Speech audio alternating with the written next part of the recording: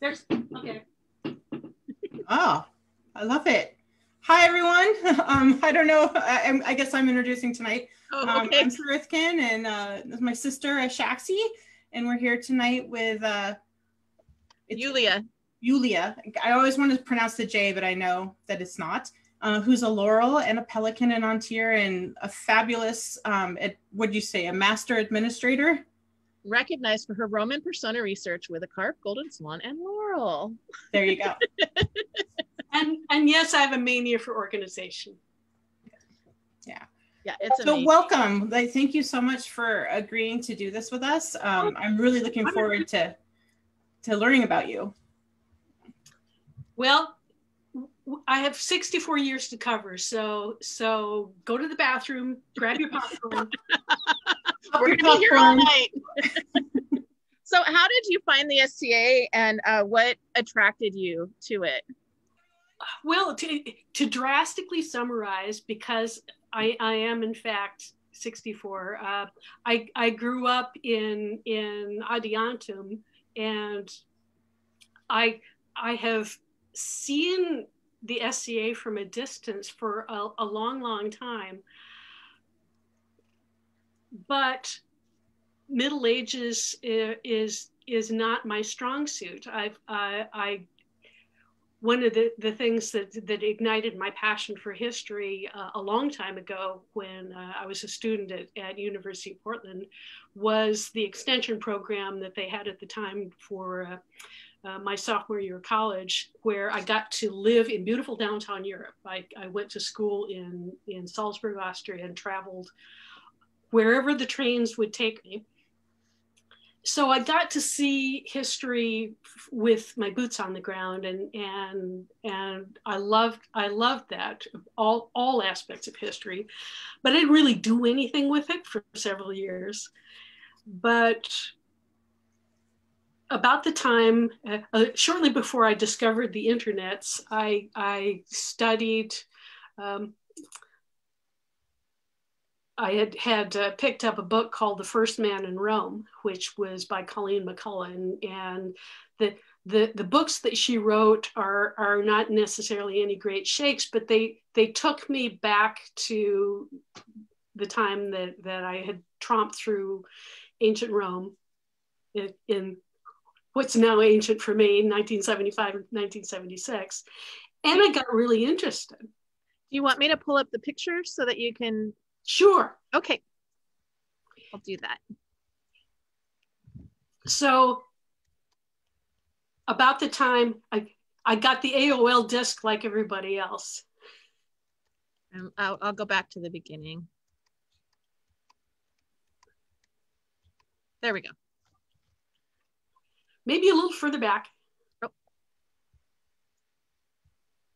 This is the first one that I have. Oh, okay. Anyway, I was reading The First Man in Rome, and I got my AOL disc and started researching. I'm going to pull up the book.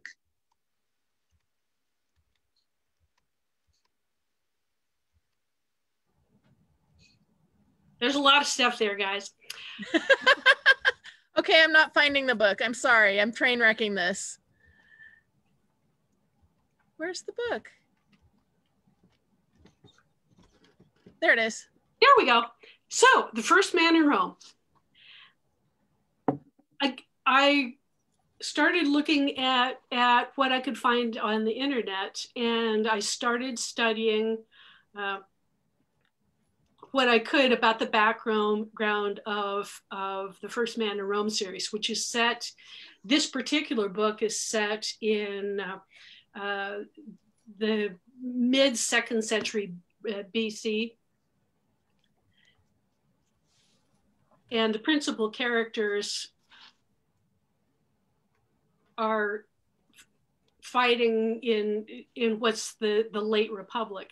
So I got really interested in, so what was Rome like that? And I started researching, and I stumbled across a mystery story set in second century Rome by a couple of professors in Columbia of architecture.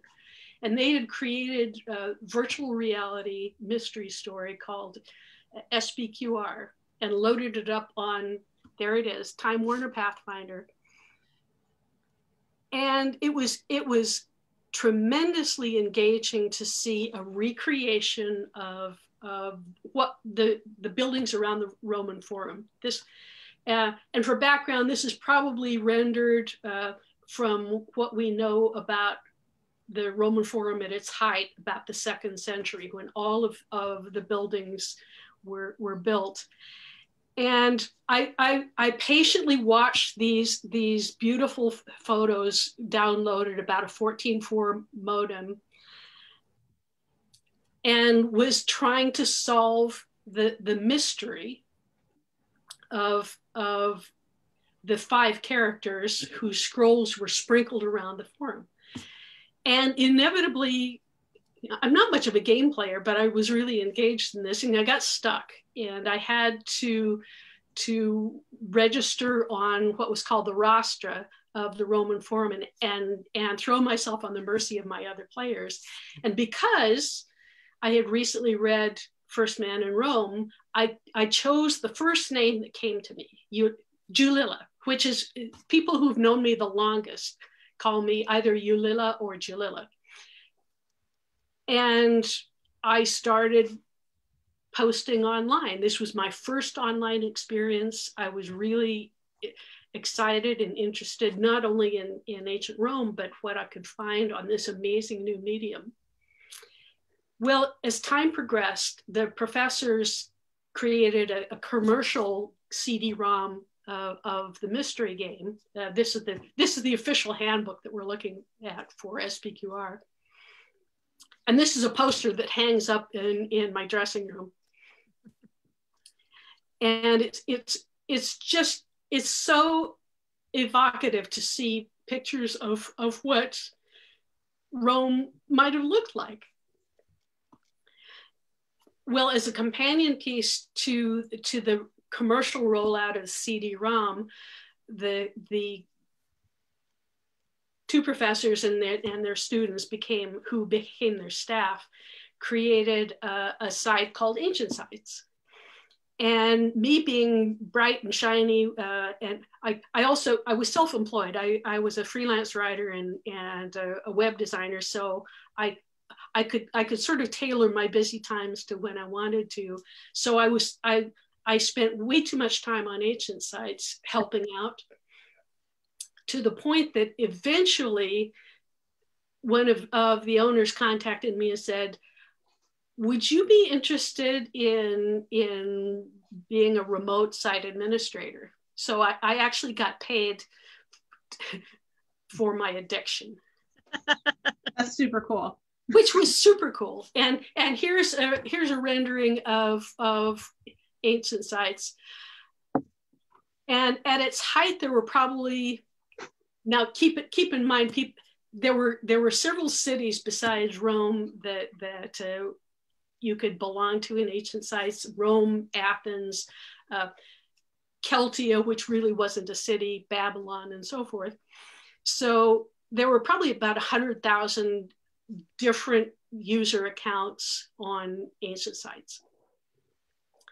And it got to be so popular that we actually had a couple of live get-togethers down in New Orleans, one in the late 1990s and one in 2003. So I got to meet these people, and what's more germane to the SCA is I kept on researching about ancient Rome. Part of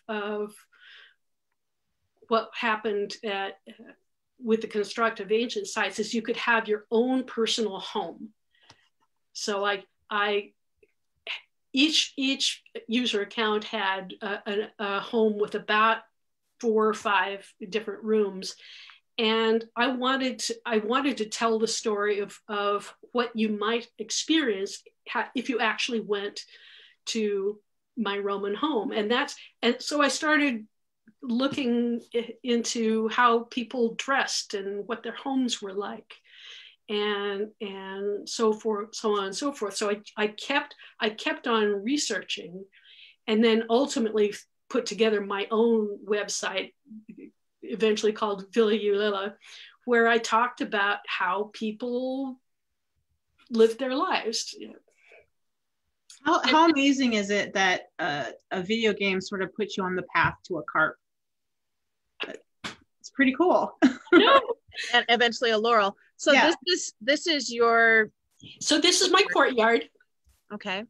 And there's down in the corner. There's one of my servants who is describing. Domina Ulila is asking me to bid you welcome and offers you a cup of Falernian wine and so on and so forth. Very cool. And I got interested in cooking and costume. This is the very first Roman costume that I ever made.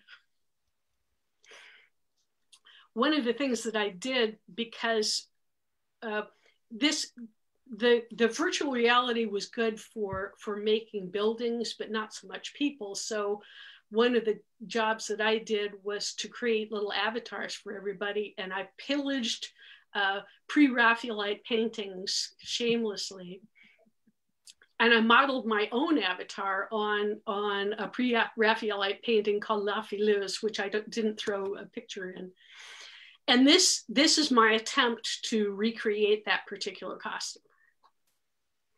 And even at this stage, I knew that women tended to whiten their faces somewhat. So this is me about 23 years ago. Wow, cool, that's awesome. And this is a page of the website that I created. I just, as I kept researching, I kept putting up information on the recipes. I started collecting cookbooks and various other books, which are all behind me. Oh, and then ultimately, sadly, the dot-com bust and the one of the two creators was a really energetic guy, but he kept on changing things, and he drastically changed ancient sites and shut it down to roll out the next big thing, which got eaten up right away with the dot-com bust. So it all went away. And all of those 100,000 real and duplicate people that I'd gotten to know were gone. And I thought, oh crap. Well, what do I do now? Because I was really invested in what I had come to learn about ancient Rome. So I knew there was nothing would necessarily stop me from that. But I started looking around for, well, what can I do now? I came across a online community, it's still around, called Nova Roma. Oh, and you have a slide of that, right? Do. Okay, I'll find it. Keep talking, I'll find it. Well, right before there you go. So this, what you're looking at is my citizen page on Nova Roma that's still out there. And because I tend to throw once they let me in, I threw myself off the deep end. So I started reaching out to people who had registered in the Northwest area. That's how I got to know Vesta and Neil and a couple of other people who were actually in the SCA too, who since moved away. But one of the things that really bugged me about Nova Roma is they're purely humorless. And, I love history. I've got a passion for it, but I want to have a good time studying it because it's not very interesting if you don't have a little bit of fun with it. So I learned a lot about Roman religion and a whole lot about how not to behave with other people online. I feel like there's stories there. Yeah. Everybody knows internet trolls, and one of the things that I think is really important, especially when you can't sit down and have a discussion with people face to face, is say, you know, I may be wrong about this, okay? But here's what I've got to say. There wasn't a lot of that. So I progressed through the chairs of Nova Roman. It eventually wound up in the Senate, and was also taking a Latin class at our local community college. I belonged to a local Rotary Club, which is about as far away from the SCA as you can get. But one of the weekly speakers taught Latin at our local community college, and I had taken French and I learned German when I was at the University of Salzburg, but I thought, well, let's give Latin a shot. And happily, that decision is really what brought me to the SCA. Oh, wow. Because I was sitting there flogging my 40-year-old brains to learn about Latin declensions. And most of my fellow students were in the classroom here in Wenatchee, but there were a couple of students who telecommuted from the North Campus in OMAC, one of whom, and I think there's a photo of him in my presentation, Dahlbach, who was, usually they threw up a screen a few minutes before the class started, a lot like Zoom. And here was Dahlbach, there he is. He's one of my oldest friends in the SCA.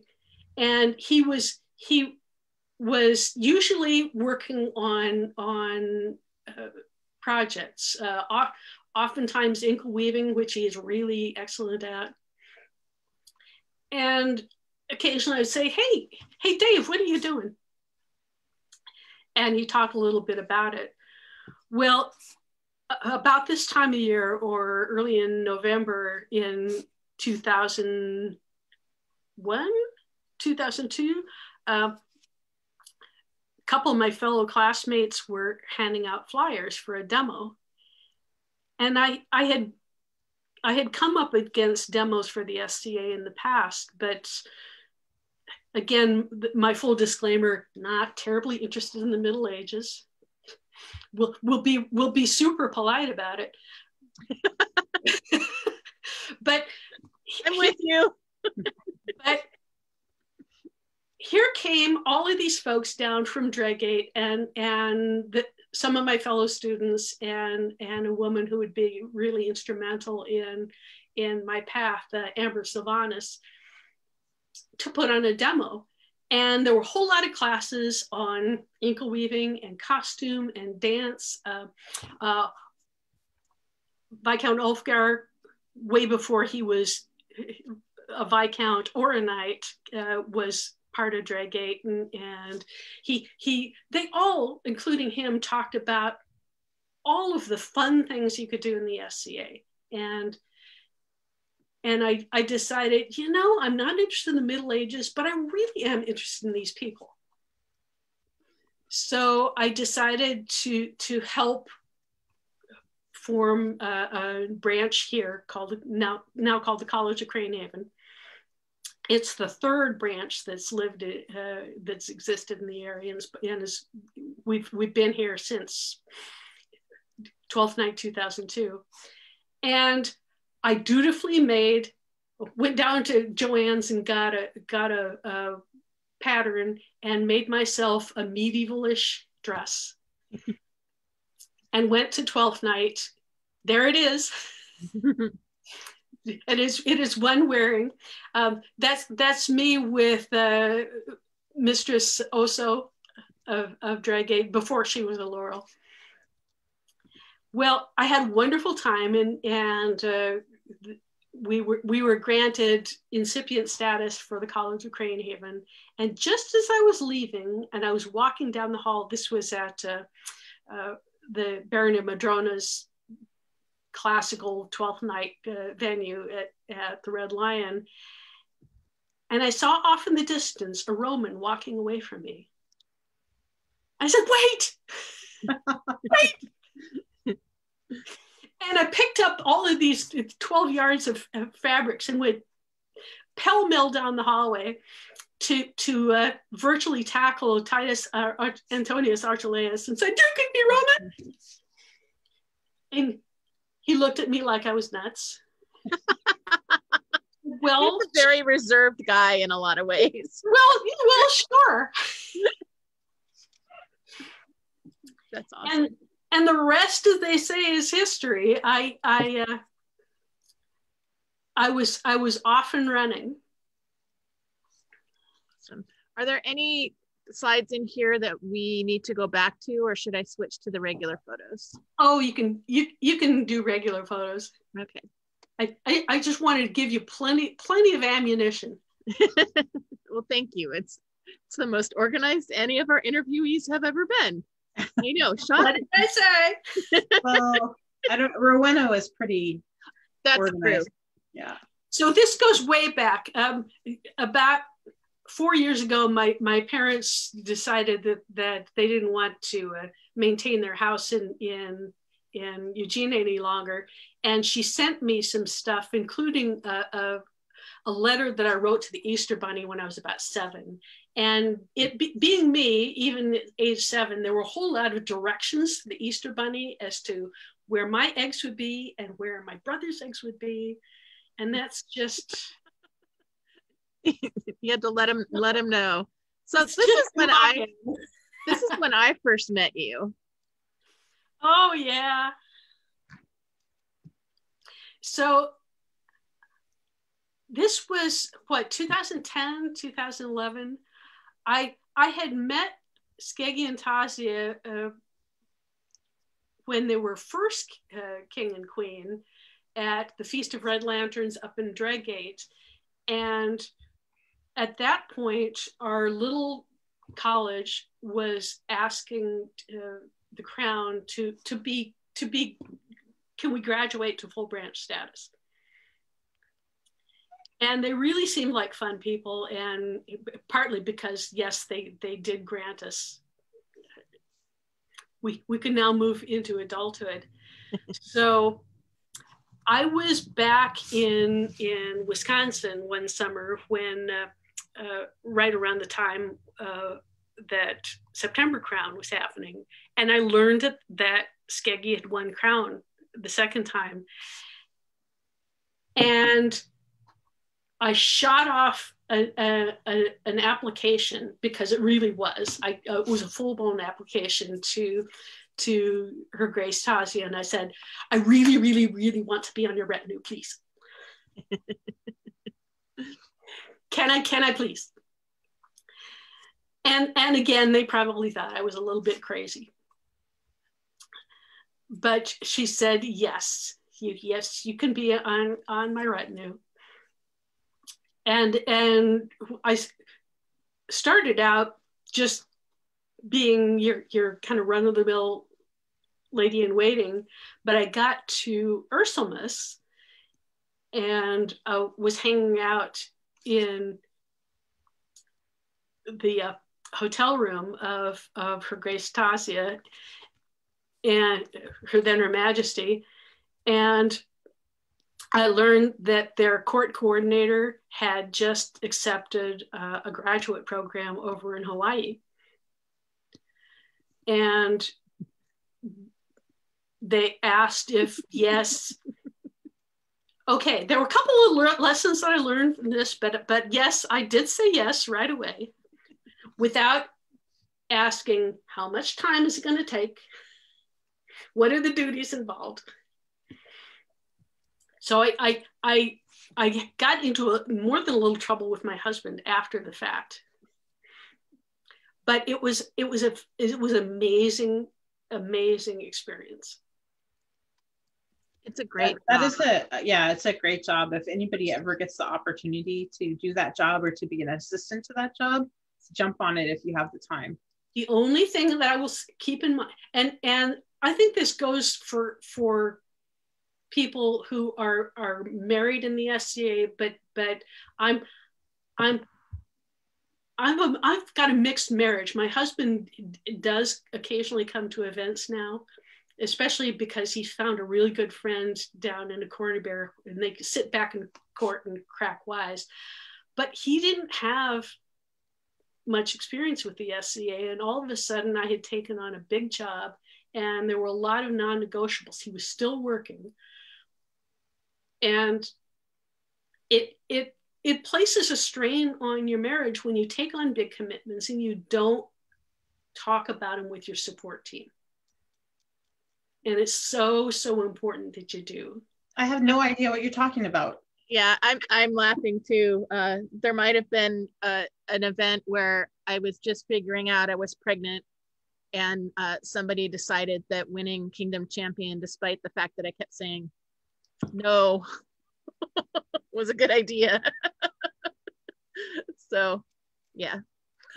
So I was so lucky to be able to take that on, and not only because they were an amazing couple to work with, and you think I'm organized, Tasia is incredible. There wasn't a thing that she couldn't see to and didn't. So I and the other retinue were incredibly lucky to have been able to serve them. So what we're looking at was Amber's white scarf, right? Yes. Well, and I mentioned Amber too has a really important role in my development, because there she is. And at this point, I want to talk about her a little bit because she. Okay, I've got several pictures of her, so go ahead and talk, and I'll scroll through them. You know, she's amazing. She's been in the SCA for a long time, and my first experience with her was when we were forming the College of Cranehaven, and she said nothing happens in the SCA without volunteers. So service to the game is really important. When you go to an event, offer to sit at gate, offer to help set up.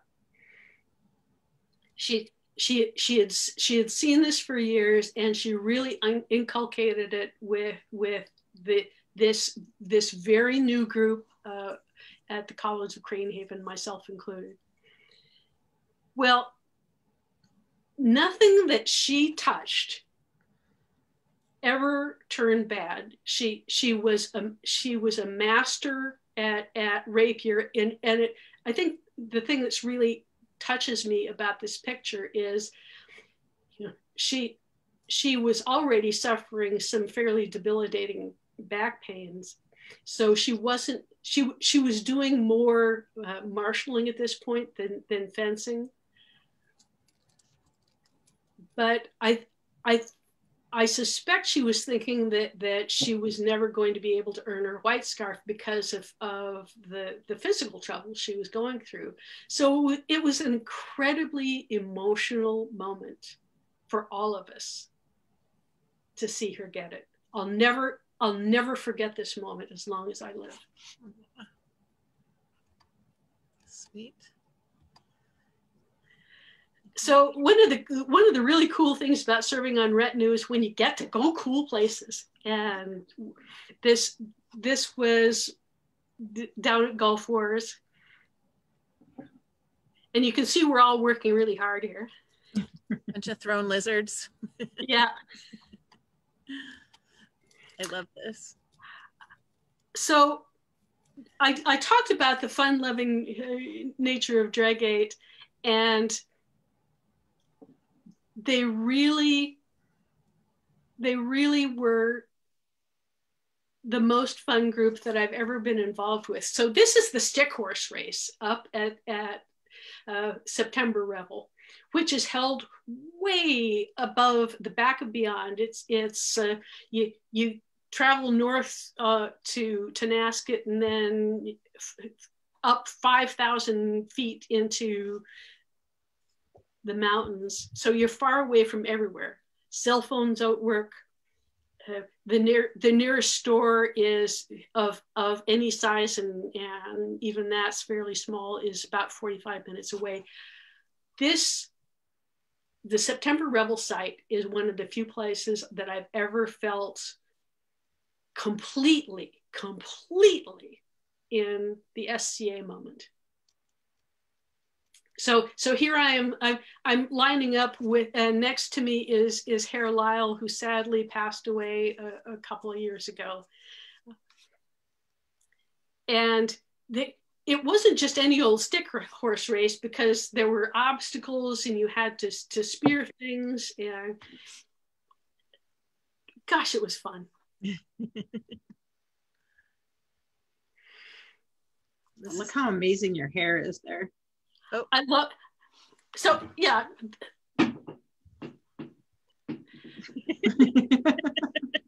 You do good hair pieces. And the cool thing about it is it's a little bit of work to get the falls braided up, but it takes me about 5 minutes to slap all that on, and then I'm good to go. And is it like a headband and then a little like bun thing? This particular one is probably about 36 inches long before it's all braided up. And I actually did 3 braids, and then I anchor it together with fishing line, and then it's rubber banded at the very backs, and I very seldom take that off. So there are a couple of combs right here. Nice. So it doesn't slip back, and I slip that on, and my own hair is only about this long. So I anchor it up here and down there, and I put the hairpiece on, and I slap the circlet on, and then a bun over the top, and it's solid as a rock. And it's next level persona presentation. It's just amazing. Well, you saw, okay, this is one of my, I love that tunic. This is from Linen Garb, and they do a fantastic job. When I was putting my documentation together for Golden Swan, this is a riff on what's called the Dionysus tunic, which is complete. It's a complete 4th or 5th century tunic, which you can see pictures at the Metropolitan Museum of Art, but they recreated it for Ontario 50 year. So when I saw that they had done that, I cheered and squeed and bought one. Jumped on it. And my husband has one too. So it's not his favorite thing. He thinks tunics are sort of dress. So I may cut it apart and do what the Romans did and recreate those roundels on something else for me. But I love that.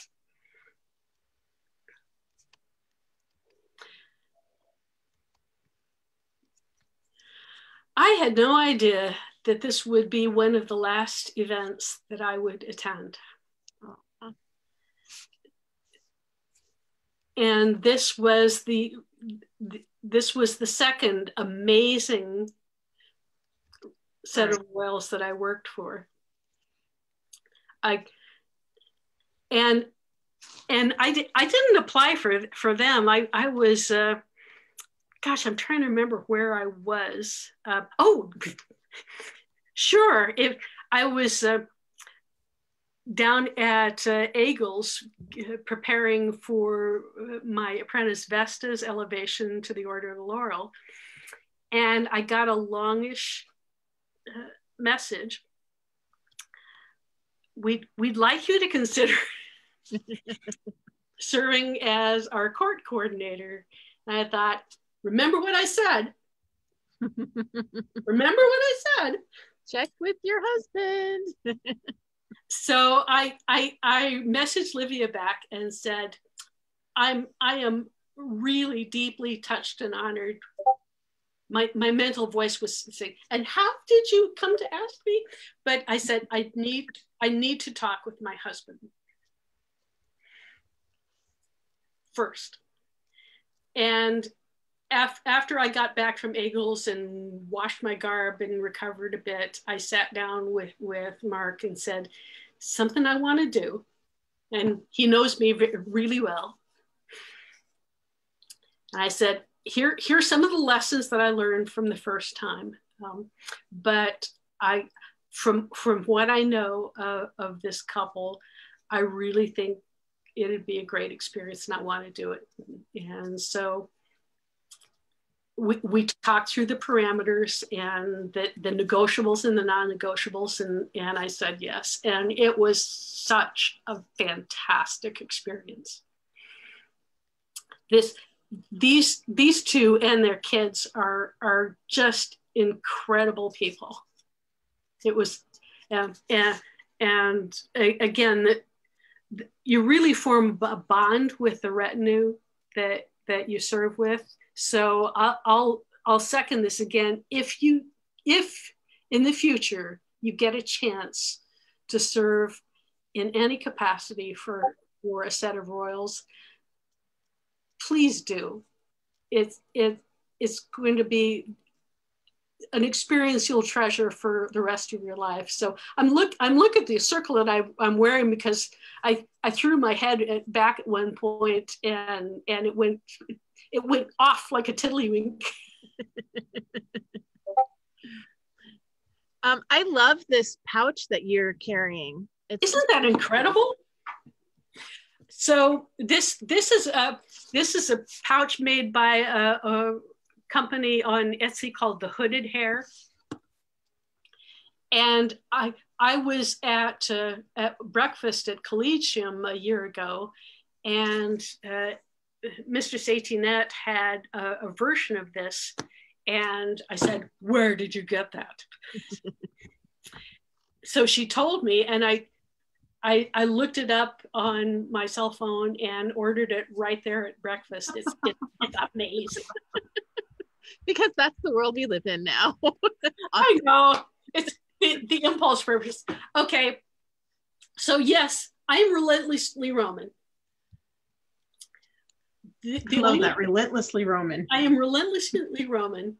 But in 2015, I knew I wanted to participate in Perfectly Period Feast North. It was the first time Antir had done that. It was 1480 Florence. And I was already Kingdom Seneschal, so I didn't have the time to research or make anything. And I started reaching out to people who might do a bespoke garment, and came upon Celeste and her amazing team. I might have helped with that garment. Well, and there's a little bit of a story because in 2015, I was probably about 40 or 50 pounds heavier. And unbeknownst to me, I also had stomach cancer, but I didn't realize that at the time. So they made the garment and I wore it and it was such a fantastic garment. I wore it several times since, including at September crown in 2015. And then I had surgery and lost a whole bunch of weight. So she very nicely retailored the red portion, and then I had taken the blue overgown to our local dry cleaner, and it burned up. Oh. The day I was going to pick it up, I was like, no! And I contacted Celeste, and she said, well, she thought she had enough of the blue fabric to make another one. So I paid her to make a whole new garment. Wow. And because it's still just a fantastic garment, I trot it out whenever there's an occasion, because it's such a beautiful, beautiful ensemble.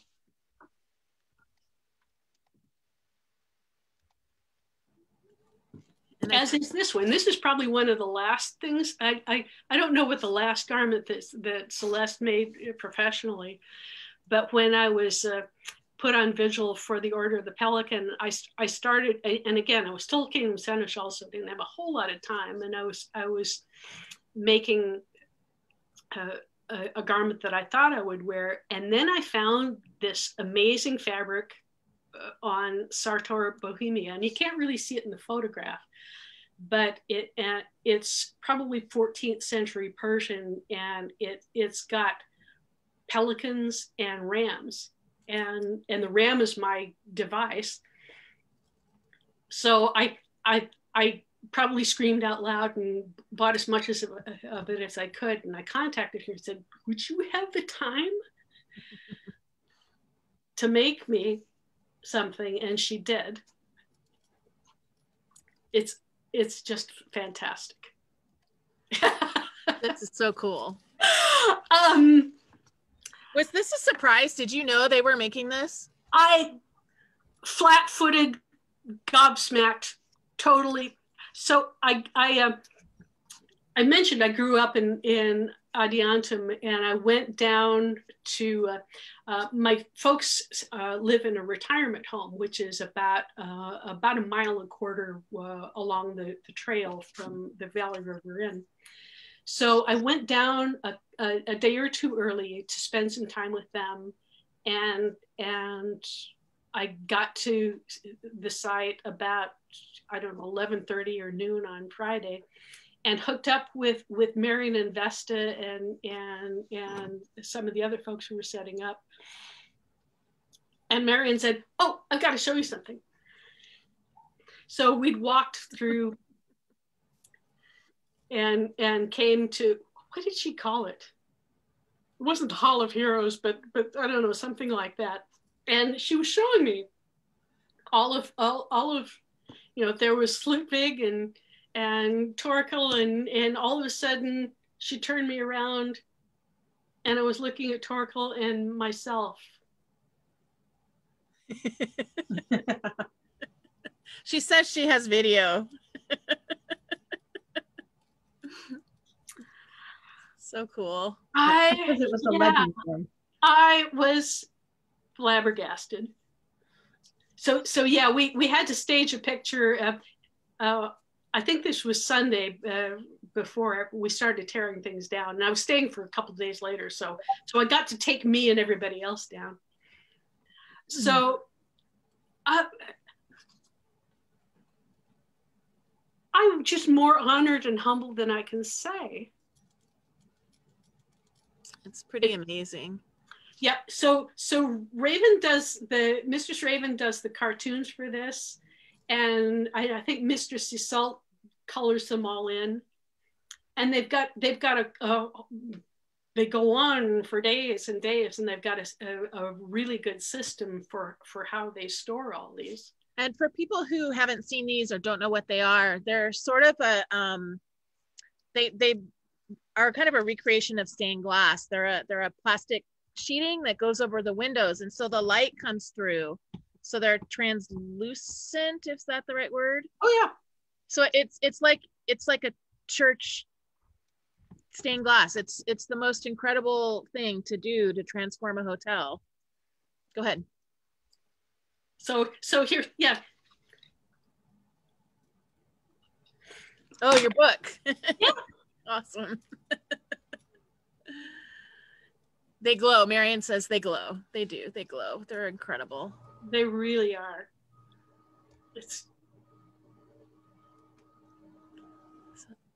And this is you in court doing your thing. Yep. So so I'm not really the story of this picture. I want you ignore that woman in the foreground, but take a look at the background, because this was at Vesta's vigil party, which was really fun, even though it rained like Noah's flood. And Mistress Iseult had a raft of personal issues that she was dealing with in the months leading up to Vesta's vigil and elevation, so she couldn't be there, but she was absolutely there in spirit, because there were all of these wonderfully painted Minoan hangings in Caer Lutris, which I was thrilled to be able to stay in. So yeah, we had to kind of act out. I think there might be another one. Yeah. And here's my darling Vesta and me, and there are a couple of lions in the background with their paws. So we had to this is about as regal as the two of us are ever going to get. I don't know. Vesta was pretty regal when she reigned as princess. And look at this. And isn't that amazing? It's fantastic to be in elevations that really transport you to that time and place. And Vesta did an incredible job with her costume. And the snakes! The snakes! So good. Here's a bundle of trouble. Oh, and that was one of the best days, because we were I wish I could have recorded that conversation, because we were just hanging out in the Kingdom Seneschal tent, talking about life, the universe, and everything. And Culch is one of those people that I don't get a whole lot of time to really dive into conversations with her.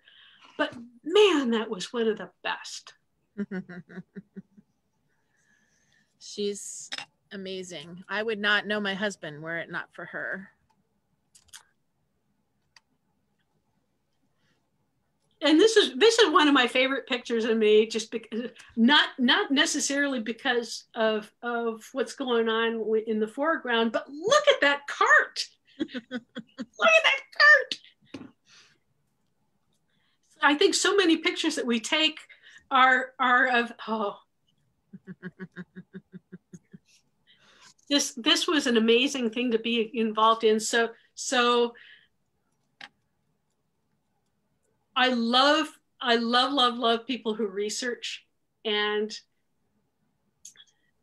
Tulia did all of the research for her wedding, and asked if I would be in the wedding party. And so, oh well, let me think. Yes, please. It's so great. And Scamp, it's wonderful. My husband. So he was the officiant. He was the priest of Jupiter. Wow. And she asked if I would be his wife, the priestess. Scamp got all the good lines, like dissecting and proceduralizing, and I just got to be a good Roman wife off to the side. But that was a fantastic fantastic wedding. And again, this was at Carolutras at Egil's. So good. And to the best of my knowledge, this is how the priestess of Jupiter would have dressed. I rebraided the bun to include some wool fillets and moved it up a little bit. And there's there are oak leaves pinned to the front of my tunic. And she along with the bride would have worn this long saffron palla.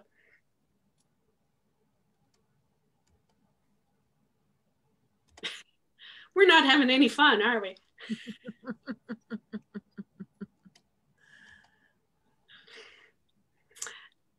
So one of the coolest things about being a peer is not all of this or that. It's passing on knowledge to people that you care about. And this is when I took my apprenticee, because I think she's got talents in both arenas. Triona Demer, she's now. I call her Triona because I've known her that name the longest. She too is going on her path of becoming more persona relevant. So her SCA name is now Katriona. And I have known her, oh gosh, just about as long as I've been in the SCA. She and her husband Bacchus, who's extremely talented in his own right.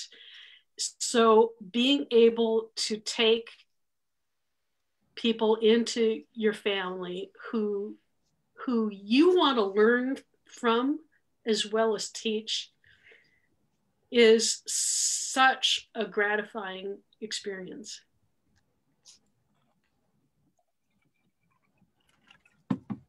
One of the cool things that I've tried to do with these ceremonies is Roman clients are the patron-client relationship is very similar to how we tend to structure apprentices and proteges and so forth in the SCA.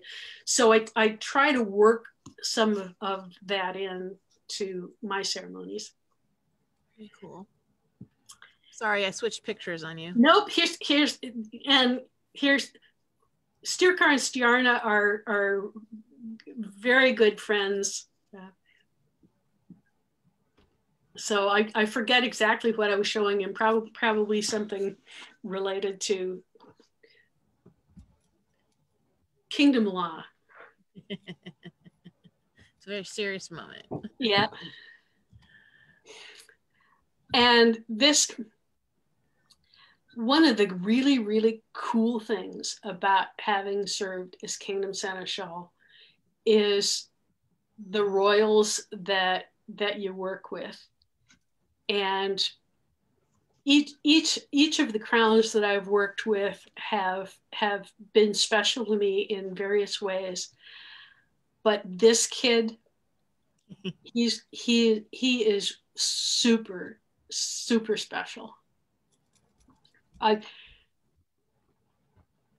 Sometimes we have to deal with things that are difficult, and sometimes we have to have conversations with people who are difficult.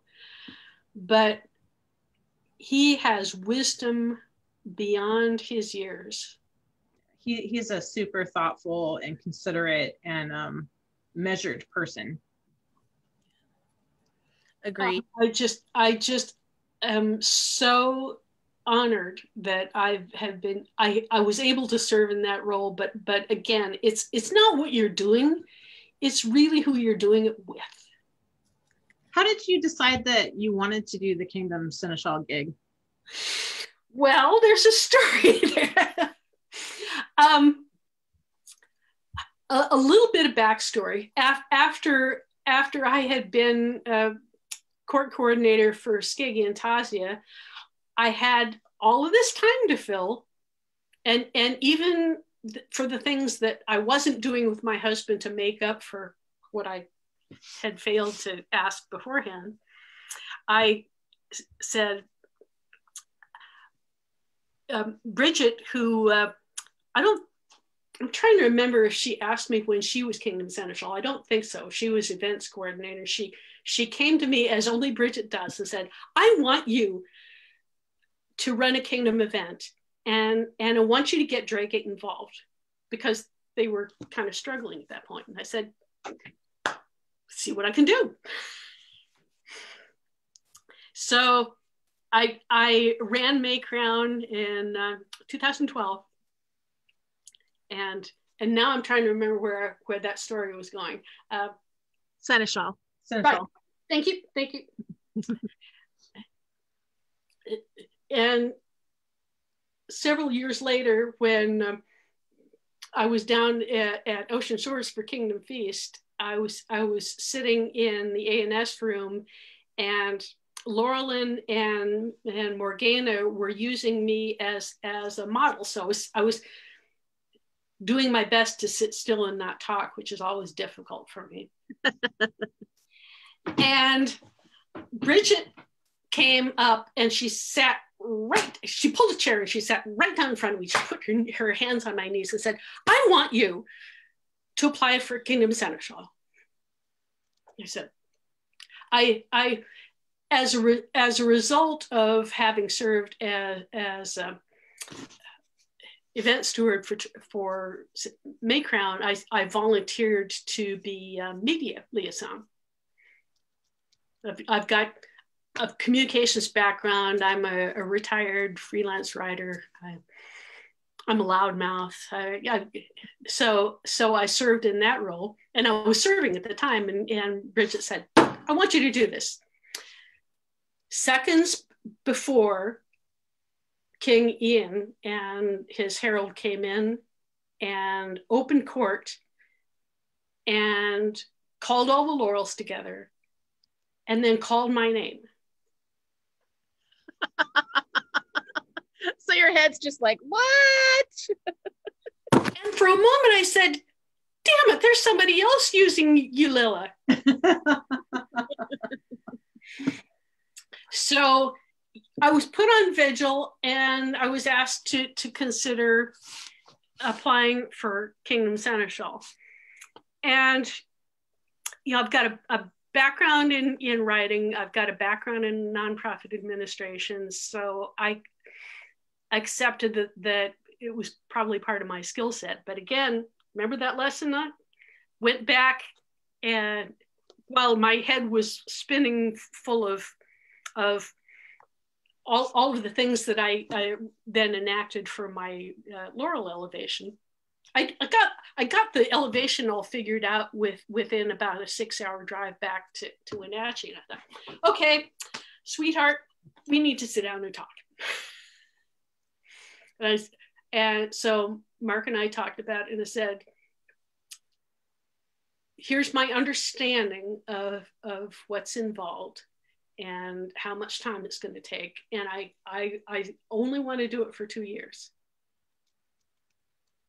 That's a hard deadline. I stuck with it, and I'm glad I did. I was missing it when I stepped down, but it was the right thing to do, and it's always really good to leave a party a little too soon than a little too late.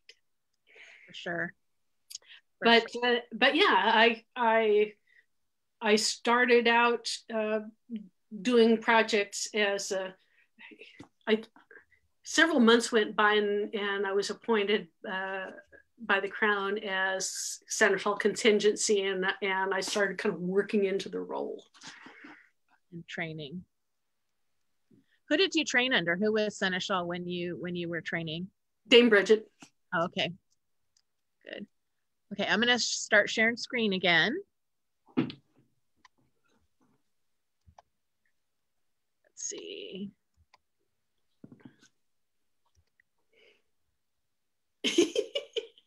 I love this because I love Morgana, and this kind of inlands right here. This is kind of who I think of as like. Yep. Speaking of Morgana, I've been writing people during the year, and occasionally I get letter back. So today I just got a wonderful hand painted card from Morgana. She's wonderful. I adore her. So I don't usually have to make this kind of entrance, but the eve of my vigil, I sprained my ankle.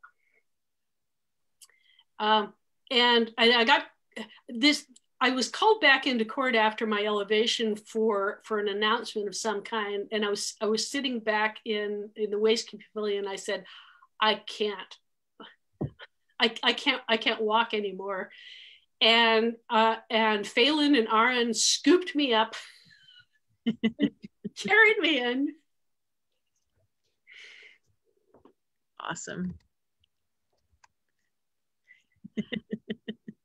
So I was super excited with this. What I was being shown was I got a pelican medallion that came to me from some of the people who I'm not going to cry. So I got one of Master Ark's medallions that originally came from Viscountess Callista. She and her then husband Viscount Donnan agreed to be royal peers for the College of Cranehaven. She finagled to come and visit during Kingdom ANS when I was placed on vigil for the Order of the Pelican, but of course she doesn't live here anymore and couldn't be there for the elevation. But to receive a medallion that had come through many hands, including hers, was an incredible moment. There. We're kind of going backwards in time. I apologize. Oh, this is fine. So the coolest thing about this too is I was sitting in court. This is at Kingdom ANS, and it was a really fun event because I was kind of playing hooky. Yes, I'm a Laurel, and I went to the Laurel meetings and I judged some things, but I was really there to have a good time. And I was sitting in court, and towards the end, and Kingdom Seneschal has business in this court, and I thought, I got nothing. I got nothing. I am off duty, man. You have a little moment of panic of what are they talking about? No, I've got a strong streak of smartassery. So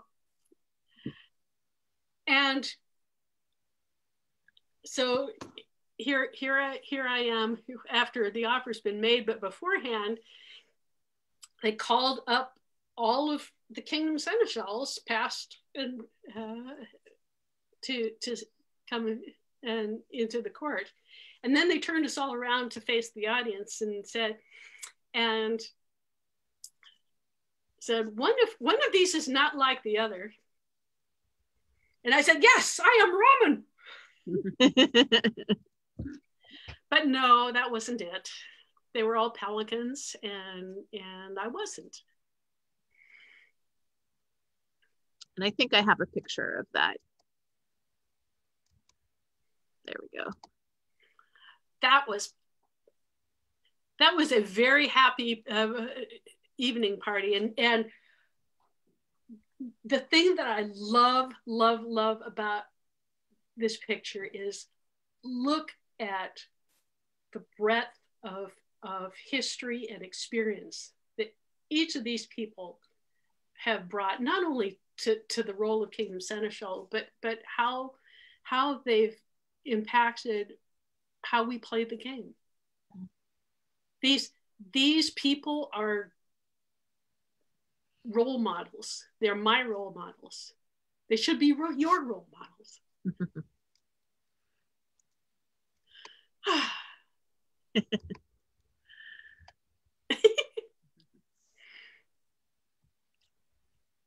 I love to laugh.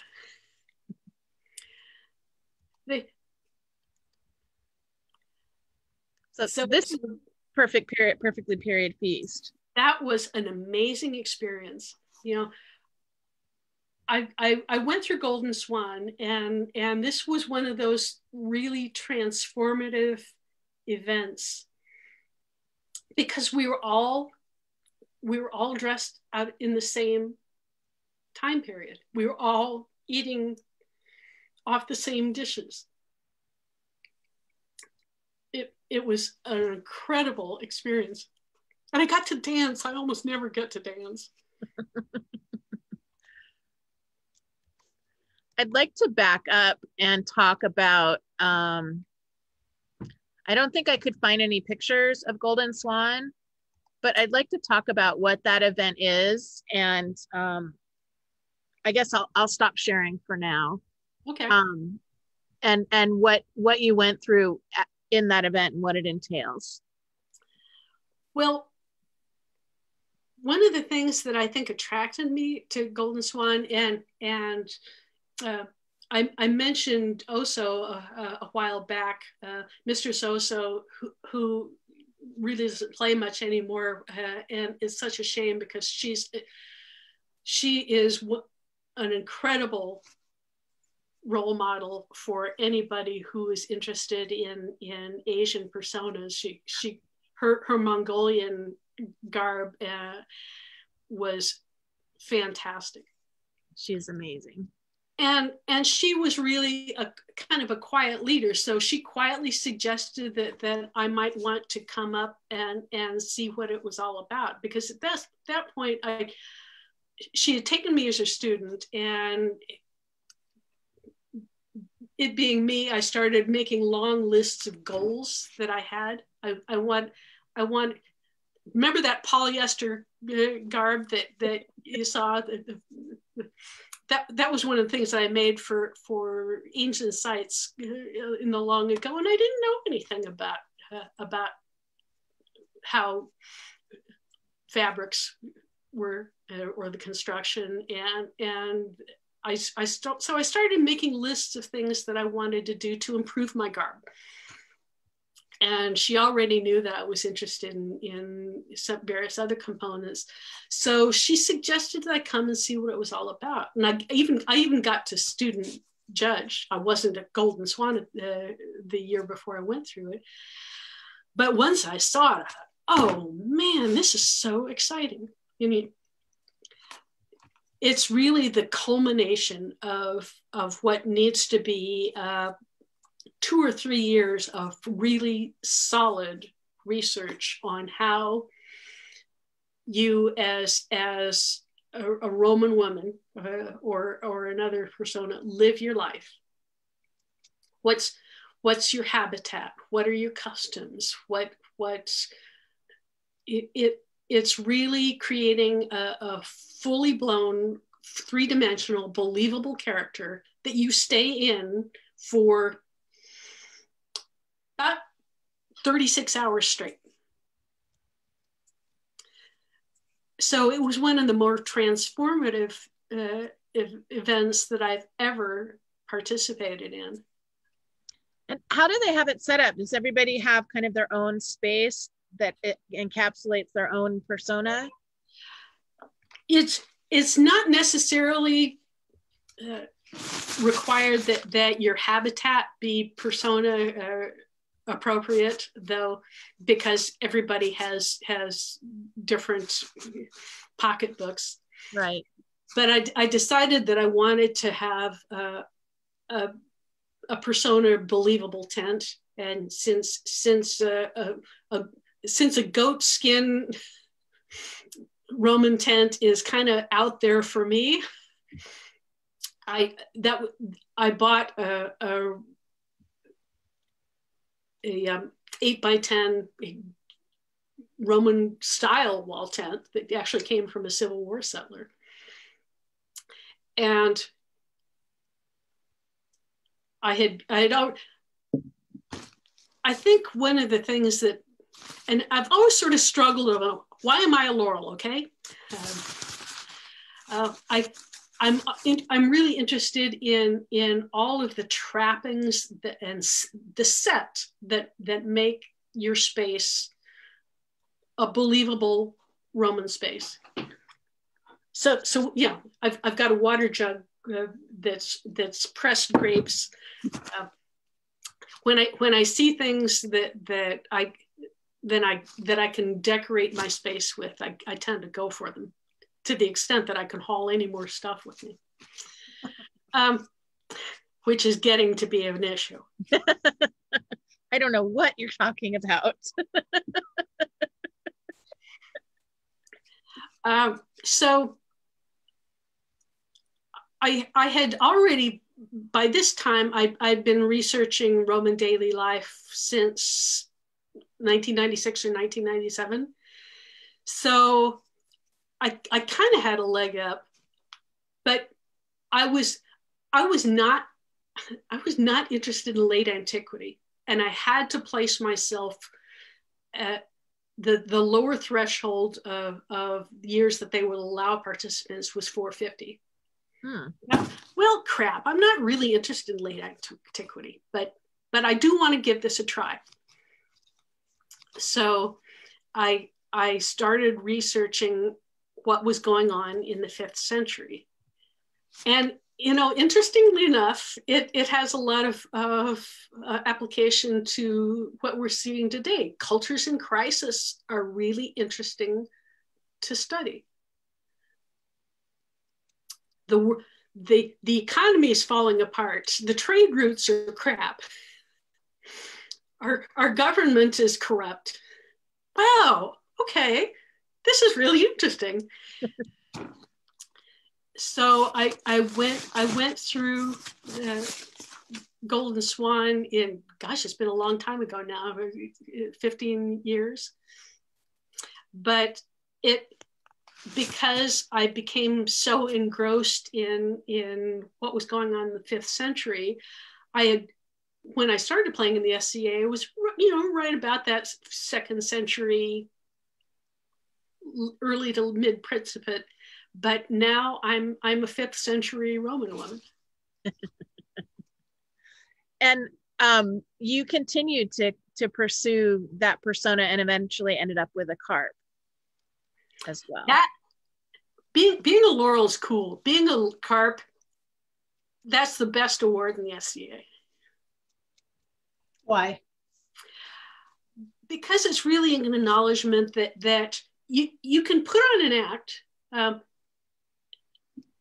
but this is a testament that we believe that you are what you say you are.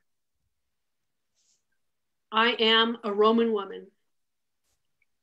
And to the extent when I can fall into talking at events about what's going on in my Roman life, and especially if somebody else picks up the cues and plays along, it's transformative. That's awesome. If somebody wanted to develop their persona or their encampment or their kit, and they're on a limited budget, how would you recommend to them that they start and they progress? So I found this at a local antique store. It's about $15. So it's kind of on the high side for somebody who's on a budget. But I started, and this is why I got to stay out of secondhand stores. Okay. When you know what you're looking for, study the paintings, look at the frescoes. I've got a Roman lamp here, and I have a stand for it that I bought at a secondhand store, right? So I spent about $35 for the lamp, but the little brass stand maybe cost me $1 at Salvation Army. When you can see things that are plausibly from your time period, and you know the shapes of the glassware, you can see the fabric and know that you can repurpose that pattern for decorative elements. You can become a really, really smart SCA thrifter. I in my beginnings, I did a lot of that as well. I've got this big brass pot thing that we use as an oil lamp. It's really candles.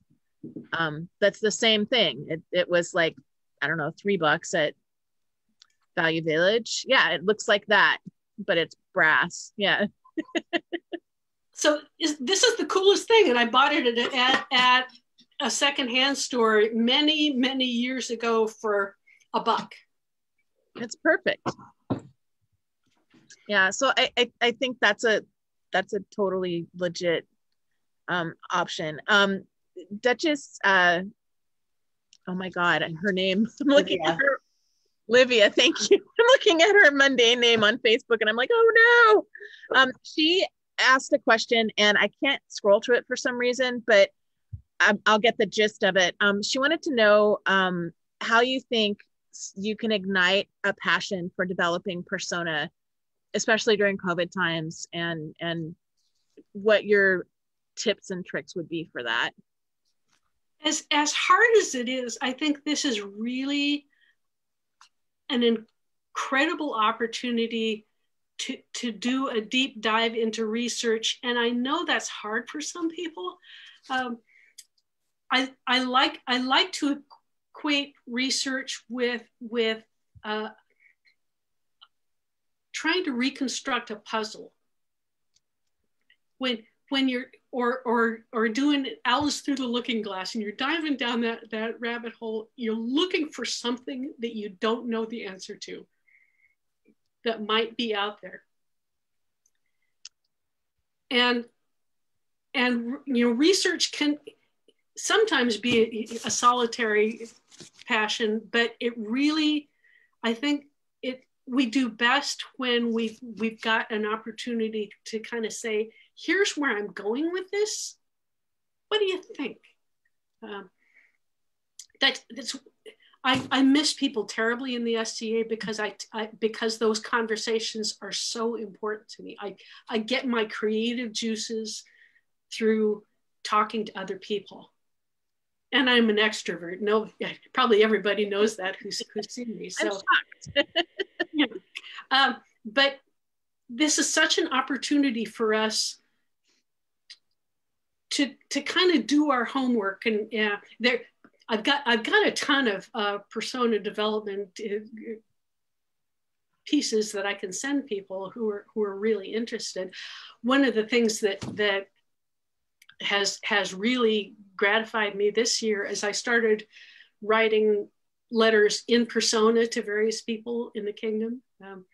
I love writing because I've got these are little wooden tablets that I made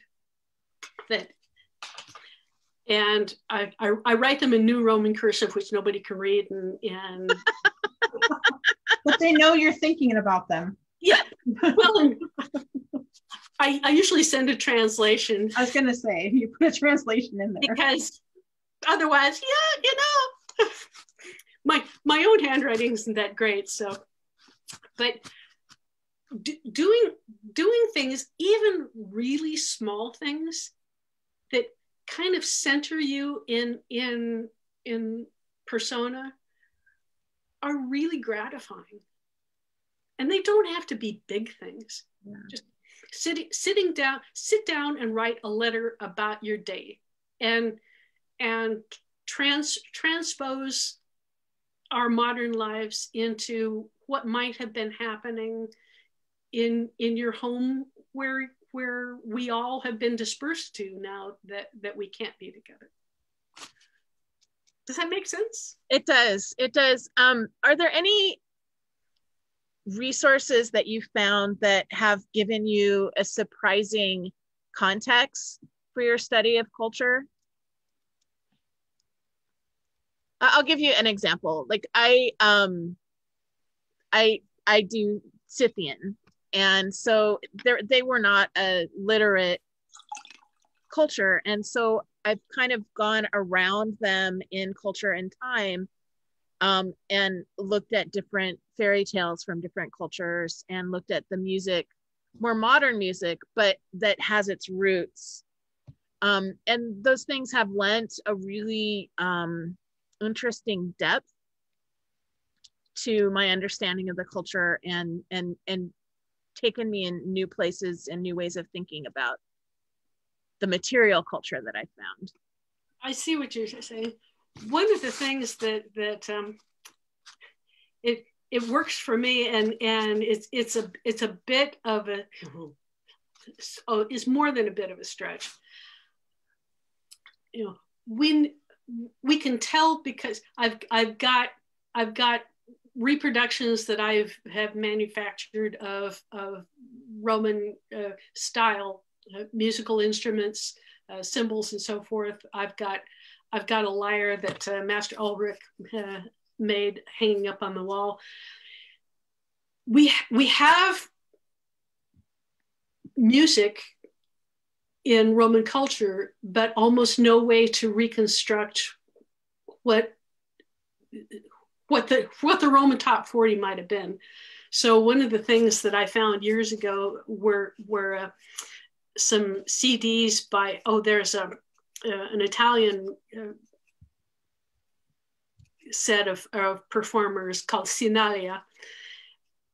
And there was another CD that was made by some British people who did what we all do in the SCA, kind of plausibly reconstructed what Roman music might have sounded like. Wow, for me, that really takes me away in really special ways. Yeah. Some of it's kind of hard to listen to, but I love it. I have a friend who is a throat singer and has been to tuba and competed. And I took a throat singing class from him. And one of the songs that he teaches is a song that a woman, it's like a blessing song that a woman would sing when she wakes up in the morning, and she would spread like mare's milk to the four directions and sing this song. And I listened to him sing that. Like I taped the class, recorded it, because I'm old and I say tape. And I listened to that over and over again, and it was really transformative and it allowed me to kind of sink into thinking about what my year would look like, and what things I wanted to add to my SCA year to get it to feel more authentic and more real. I think so much about persona is it's more than just something that I see people tend to fall into the pattern in SCA is to refer to themselves in the third person. Well, I'm a 5th century Roman woman, instead of saying, I was born in 401 in Uriconium Coronorionum. I married my husband at age 13, and we moved through Gaul, visiting my family homelands in southern Gaul, and eventually wound up in our wine estates near Taianum Sidiculum. Talking about myself as I am in the 5th century is part of it. Eating the foods that were probably cooked at that time, having the settings,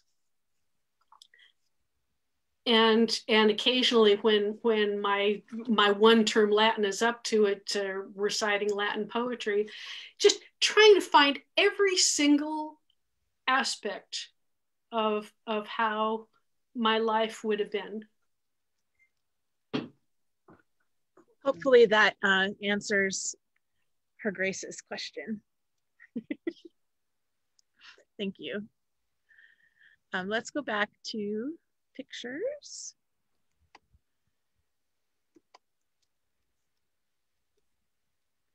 So this is you stepping up as Kingdom Seneschal? That's right. I stepped up at 12th night down in Adiantum. This is a ginormous cape. I believe Duchess Ludwig had painted that. I've never seen it before. Really? Yeah. Have you seen it before, Rifkin? No. That and the official table leg are the accoutrements of the Seneschal's office. I've seen the table leg, but I'd never seen this cape before. And I was like, wow, I need to know the story, because I wonder how old it is. Yeah, it's very impressive when it's and it's big. It fits much larger people than me. Did you feel dwarfed in it? Kinda. One size fits most. Somebody wants to know if I got a picture of the socks you were wearing, and I did not. So I love this picture because it looks. That was so much fun. So we were at Iron and Ink, which is one of the premier events that the Inlands Laurels have conducted. Not necessarily every year, certainly not this year, where we can bring laurels and other teachers from around the kingdom to the inlands to inspire the many really talented artists of the inlands.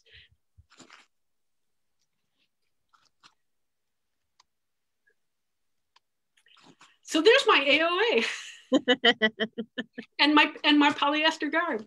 Like I said, we're moving backwards. And you got your AOA from Gunnar and Gabrielle. That's right. So right after Rifkin got knighted. Oh, wow. Yeah. Right? Yeah, that would be 2003, right? Mm-hmm. Yeah.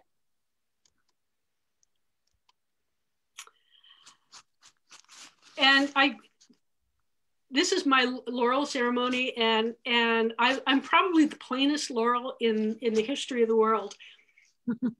But I think I mentioned I didn't have to think a whole lot about my ceremony on the way back from Kingdom Feast, because I knew exactly what I wanted to do. In Roman culture, women had more freedoms than, say, our sisters in Greece, but the highest status women with the most freedoms and the greatest prestige were the 6 Vestal Virgins.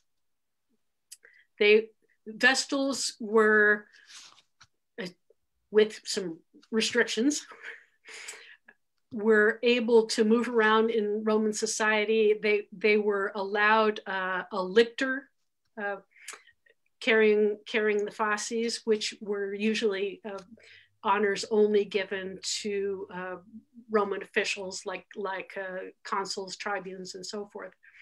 So I wanted to reenact and portray a Vestal Virgin for my laurel ceremony. You just make me want to sing A Whiter Shade of Pale.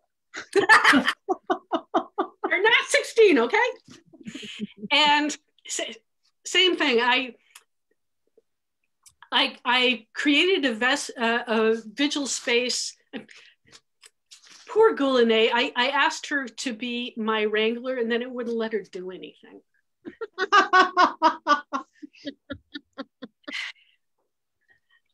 You're so bossy. So I created a visual space called the Per Vigilium Eulile, and created a variety of games that I threw out there, which were common during the social time after Romans got together and had a feast. They would have a series of philosophical questions or drinking games and so forth. So I created a whole bunch of kind of philosophical SCA questions and had my guests draw them out and attempt to answer them. Most of them had no particular right answer, but they were in the spirit of that particular Roman social activity, and I had a little booklet that explained all that. I still have copies up there. Very cool. I was very interested to look at this headpiece. Tell me about it.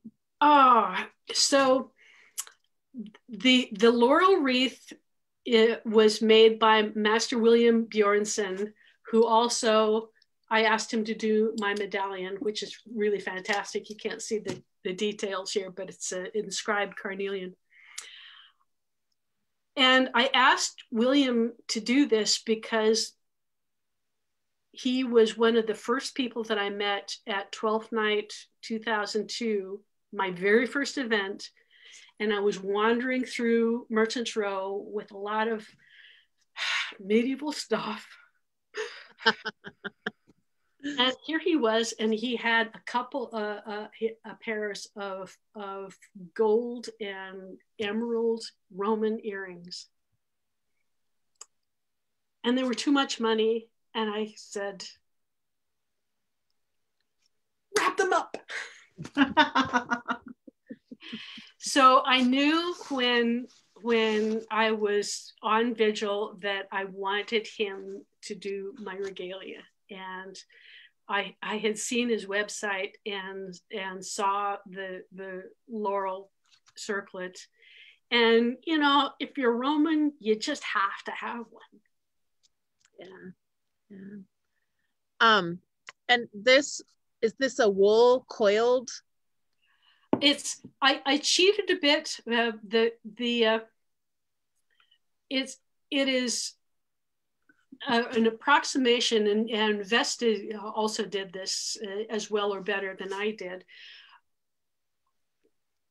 This is kind of an apotropaic wool fillets, which Vestals wore.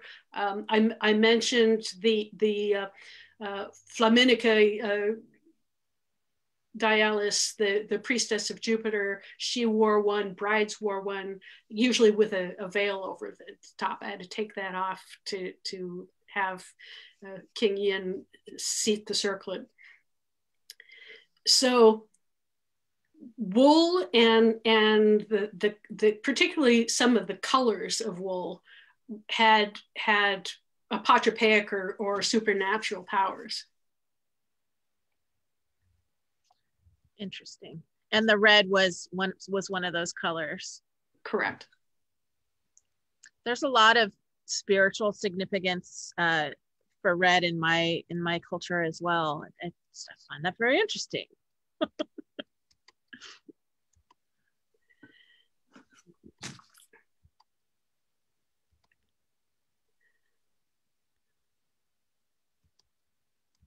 So we're looking at my little retinue.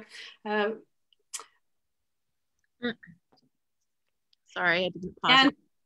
And I decided to recite a passage which I adapted from a 5th century poet called Rutilius Namatianus to praise Antir as I was walking in, because I figured just walking in wasn't enough, you know? Very cool. And there I am getting my AOA. So what a long, strange trip it's been. And there is Golden Swan. And one of the things that I think I might have alluded to that makes being in persona ever so much fun is when you have other people around you who are doing it with you. And this group of ladies, Golden Swan, for people who are remotely interested in giving this a try, the judging is done in a very collegial aspect. We're coming together from our various countries and opening conversations about what life is where you come from. Tell us about various aspects. So you sit down and you just start spouting all of the things that you've learned over the course of your research, and other people tell you about how life is back in their home, and it is just wonderfully transformative. So cool. Oh.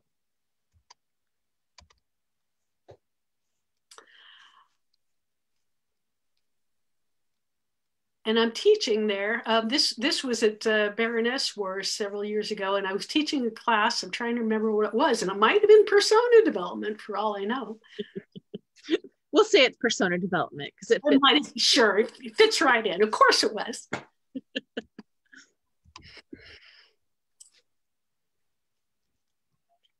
Goop, John. Golly. I think it was my jam. Yep. I think it's so cool that you have pictures of all of these. I don't think I have pictures of all of mine. I just got lucky. Okay.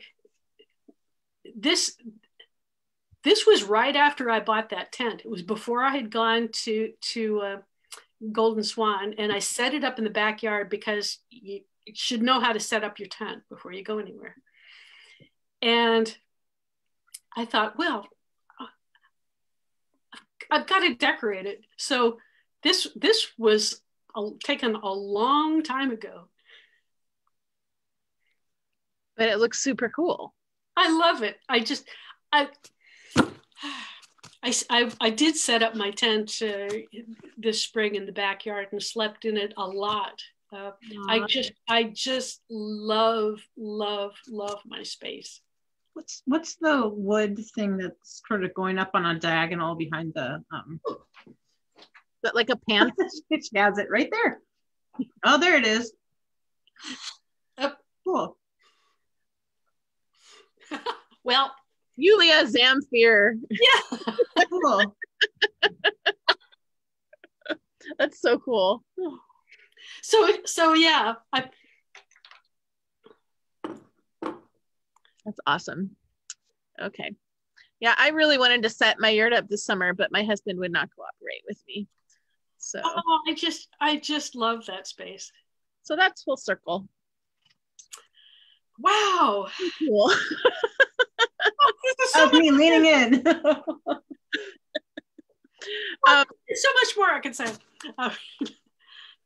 Oh, Duchess Livia is saying that you even do this when you camp in cabins at event. Your whole bunk was Romaned out. And it's a shame because she was up above me. So yeah, I tend to fill all available space. Cool. That's great. Have we skipped anything? I'm trying to. Oh my goodness. You haven't really talked about your administrative. Oh, well, you know, I love doing it, but I don't know how much can I say about telling people what to do? Well, I think that you like there are a lot of forms that are regularly used by retinue. I'm thinking particularly when somebody is offered peerage, there's now a form that you can fill out that covers. I cannot take credit for that. I think the originator of the very, very thorough peerage elevation form came from Mr. Suula many years ago. You know, the organization isn't necessarily you got to make all of the things. It's seeing how all of these pieces work together. And most importantly, how you treat people who are interacting with you as you were doing all of these things. Way back when I took over court coordinator from Baroness Berengaria, before she went off to study in Hawaii, she gave me a whole lot of helpful information and the tools that she used. But the most important thing she said, and I've taken it to heart ever since, is people look to you to see how things are going. So paste a smile on your face from the moment you walk out of your tent, and people will think that everything is all right. And you know what? They will be. Even if it's all falling apart. Countess Octavia once said to me, be the duck on the water. Be smooth on the surface, even if you're paddling like hell underneath and struggling, just be the duck on the water. Exactly.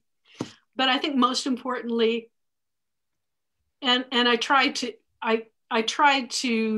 take this to heart with the biggest organizational thing I've dealt with being Kingdom Seneschal, is be kind. People are going through all manner of stress, even the ordinary mundane stress of putting on an event, which is substantial, right? Mm-hmm. Be kind.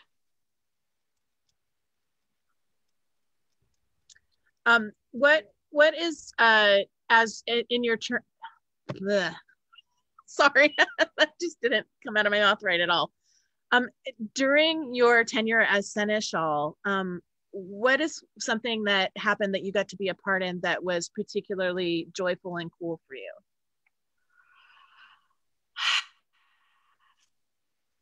You know, I've never gotten over just being able to be a fly on the wall and watching court from the vantage point of the royals or the Kingdom Seneschal.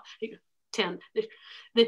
There's a reason why the Seneschal tent needs to be close to the royal encampment, because the crown needs to have consultations frequently. But it's also a fantastic vantage point on seeing really worthy people getting some wonderful awards, and that it never gets old. It just never gets old. Very cool. Very cool. So as we're kind of in COVID times and things seem to be changing a little bit, what do you see going forward? Like any changes that we've already made that will need to be maintained, or what would you like to see happen? I really, really wish that we would use this, and I'm kind of a policy wonk. That's the other thing that I've done in administratively. But I think because we can't do anything actively, this is such an opportunity for the organization as a whole to take a giant step back, saying we've been doing the same thing for 54 years. What could we be doing moving forward?